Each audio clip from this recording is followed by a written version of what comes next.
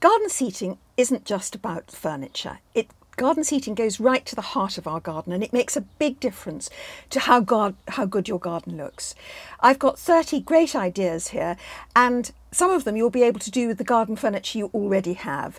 So stay tuned. It's Alexandra here from the Middlesized Garden YouTube channel and blog with tips, ideas and inspiration from real gardens for your garden. Now, garden seating can be a focal point in your garden. It can be almost a piece of sculpture. It can be a piece of art. It can provide a punctuation point in a big bed. If there's just lots and lots of flowers and greenery and it just all looks a bit muddled, actually a bench put in the middle or at the side can make a big difference. Garden seating area can be a place to create privacy in your garden, or of course it can be a place where you entertain family and friends. You don't always have to spend a lot of money to get gorgeous garden furniture, and you can buy your garden furniture second-hand. We actually bought 4 garden chairs, which we love, from a depot vente in the south of France. That's a second-hand warehouse. But of course we put them on the top of the car and drove back up to England, and that will have cost us quite a lot in petrol because of course the chairs will have pressured against the wind driving up the motorways. My mother bought lots of garden chairs from auctions in the 1970s, and I still have some of them, but every now and then we need to repair them or indeed to replace them. So there's always, even with second-hand furniture, you've always got some costs. One friend of mine, the garden writer Francine Raymond, has a theme for her garden, which is yellow and grey, and she gets furniture and pots and everything from all over, from second-hand places but also from chain stores, and she paints everything either yellow or grey because her garden roof is grey slate and her garden bricks are yellow brick, and it really does look very stylish.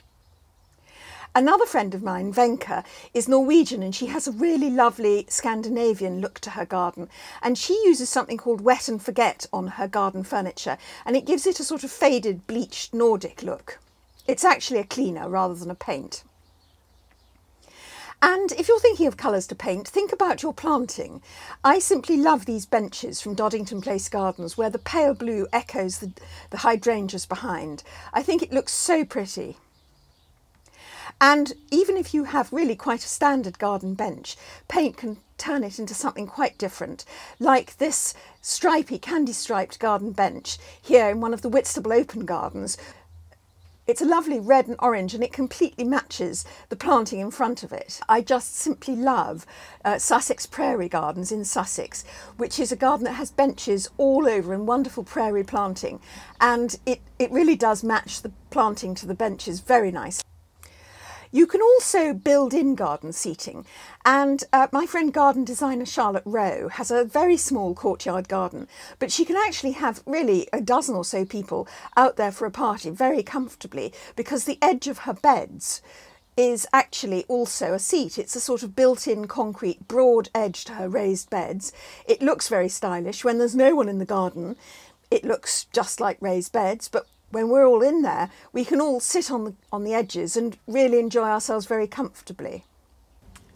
Another thing you can do is to think about the architecture of your house and what sort of garden furniture would suit that. The Salutation is a Lutyens building, and it has Lutyens benches in the garden, and of course not many of us are going to be that privileged, but even so, Lutyens benches look gorgeous in any garden, and Lutyens himself was designing around the end of the 19th century and the beginning of the 20th century. Perhaps one of the most important things about garden furniture is using it as a focal point. Now, if you have a great big garden, of course, then a bench in the distance down a long avenue of trees is absolutely beautiful, but most of us don't have that sort of garden. Even so, even if you've got a very small courtyard garden like my friend Amanda, remember that a bench can be an ideal focal point. And in her case, hers is also quite sculptural, and indeed it's purple, because she can see it in the winter. She has a glass wall to her house, and so she sees this bench year in, year out. If your garden's broken up into areas, then benches and seating areas make a great focal point. So it's really worth thinking about having several around the garden. My friend Lucy, who lives at Pheasant Farm, which is open for the NGS by appointment, has a circular lawn, and she has a lovely bench just being a focal point for that. And also another one just providing punctuation in front of a bed of flowers. I have a stone bench in front of a bed of flowers, and I just think it makes a little bit of difference just to have that tiny bit of stone there, rather than simply just having the wonderful flowers and foliage of a bed. Another sculptural bench is this one. It's lovely curved and beautiful and metallic, and it's tucked away in a private corner of a private garden. Now, you could very happily perch on this and have a drink, or you could just look at it because it looks gorgeous. So what about benches for storage? Well, of course, you could have a built-in bench for storage. It would look very smart like this with AZ Landscapes, which I saw at BBC Gardeners World Live. Or you can just stuff things under the bench and arrange them neatly, and actually even that looks very good. And I particularly love garden designer Charlotte Rowe's log storage underneath her bench. They're a rather great idea for benches and seating. I really rather like this metal cage with stones in it. I first saw something like this holding up the seafront at Sea Salter, but it actually looks rather stunning, and it was in a garden in Hampton Court.